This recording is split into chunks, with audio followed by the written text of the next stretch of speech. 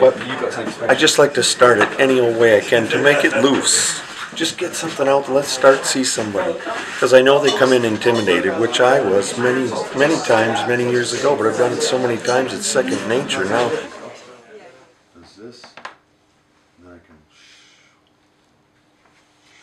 We get down to the basics of it here, the simple construction of letters and the pitfalls of painting them. We show you the benefit of what we've wrestled with, in some cases for 20, 30 years, and hopefully that little bit of advice will help you overcome the problems and hurdles we've had a little bit quicker.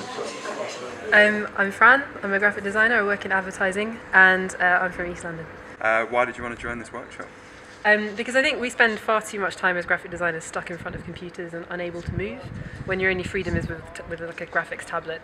So it's really nice to actually get back to basics and kind of create something that is tangible, that you use your actual hands for, rather than kind of like other apparatus, digital stuff. Every time I do a workshop, there's always younger people, and they have the fire in the belly. They want to do it. My name's Karis. I'm an apprentice tattooist. Just trying to think about the future and hopefully making my own signs for my own tattoo shop one day, and what I'd like to do, and everything I can apply it to now, every single thing, and keeping the tradition. I'm Ash Bishop from the Brilliant Sign Company. I'm an everyday sign writer, specialised perhaps in glass and a bit of heritage work. I've been lucky enough to teach 18 awesome students, all really willing and keen, and at last, sign writing's had a revival of interest, and you can see that from the standard of work and the effort that we've had from all our students this weekend. Always loved type. Yes. Kind of alright at drawing it with a pencil, but with a paintbrush, I haven't tried that before, so this looked like good fun.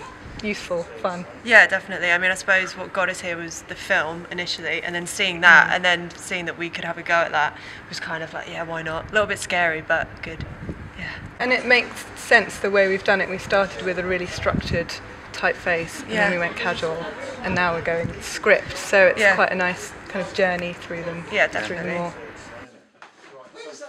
Mike goes around the workshop just enthusiasing everyone. He's got a couple of helpers here from Britain, Ash and Mark, who are really professional sign writers, so it's great. Yeah, we tested out all the scripts and bold and Roman and Gothic, so yeah, it's great. Yeah. Well, hopefully I made some good friends and connections in there. I know Ash and Mark are going to show me the way with the sign writing here in the UK.